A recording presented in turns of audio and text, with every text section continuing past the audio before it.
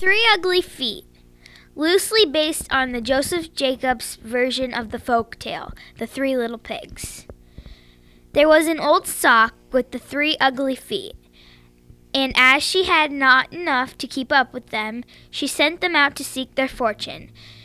The first that went off met tidy whities with a bundle of concrete. Play out.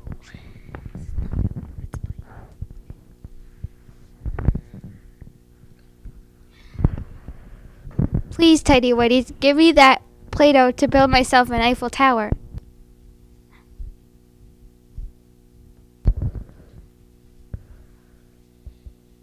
The tidy whities did, and the ugly feet built an Eiffel Tower with it. Presently came along a squirrel. Ugly feet, let me come in. No, not by the hair of my nosy nose. Then I'll poop and I'll cry and I'll itch your Eiffel Tower in. So he pooped and he cried and he itched his Eiffel Tower in and ate up the little foot. The second ugly foot met the door with the marshmallows.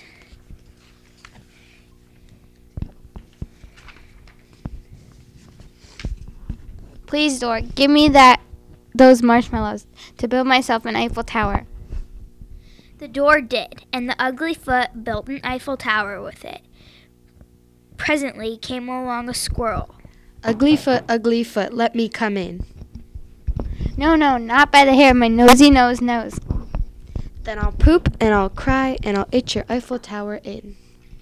So he pooped and he cried and he itched his Eiffel Tower in and ate up the little foot. The third ugly foot met a flip-flop with gum.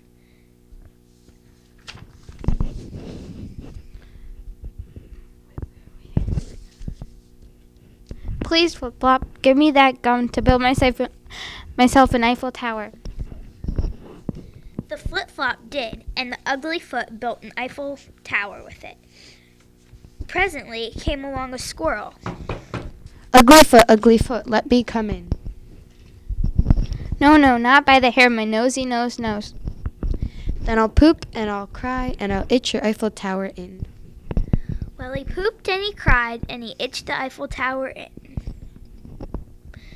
He pooped and he cried and he pooped and he cried and he pooped and he cried, but he could not get the Eiffel Tower down. When he found that he could not, with all this poop and cry, itch the Eiffel Tower down, he had to think of something else. Ugly foot, I know where there's a nice field of green beans with ketchup.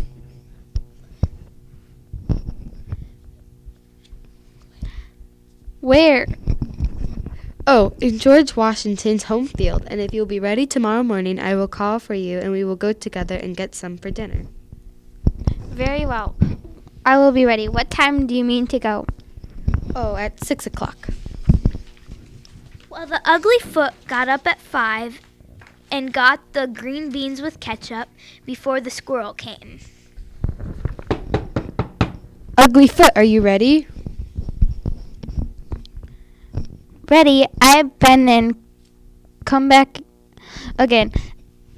And I have a nice pot full for dinner.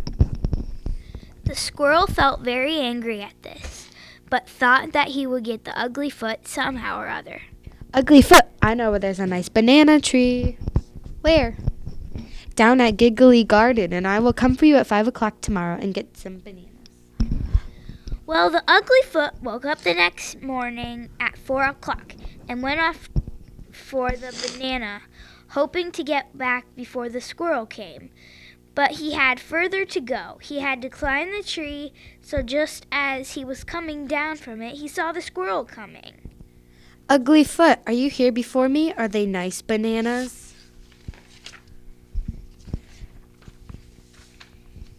Yes, and I will throw you one day one. The ugly foot threw it so far, while the squirrel was going to pick it up, the ugly foot jumped down and ran home. The next day the squirrel came again. Uglyfoot, there's a George Washington's gift shop at the Grand Canyon. Will you go? Oh yes, I will go. What time shall you be ready? At 3.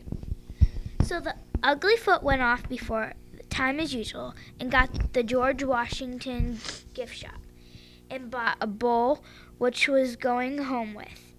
When he saw the squirrel coming, then he could not tell what to do. So he got into the bowl to hide. And by turned around, he rolled down the hill, which foot in it.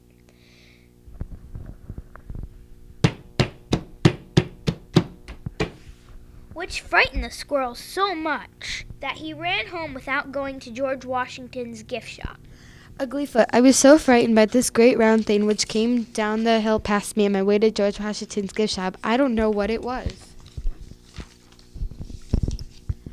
Ha, I frightened you then. I had been to George Washington's gift shop and bought a bowl, and when I saw you, I got into it and rolled down the hill. I have had enough. I am going to eat you, Uglyfoot, right now.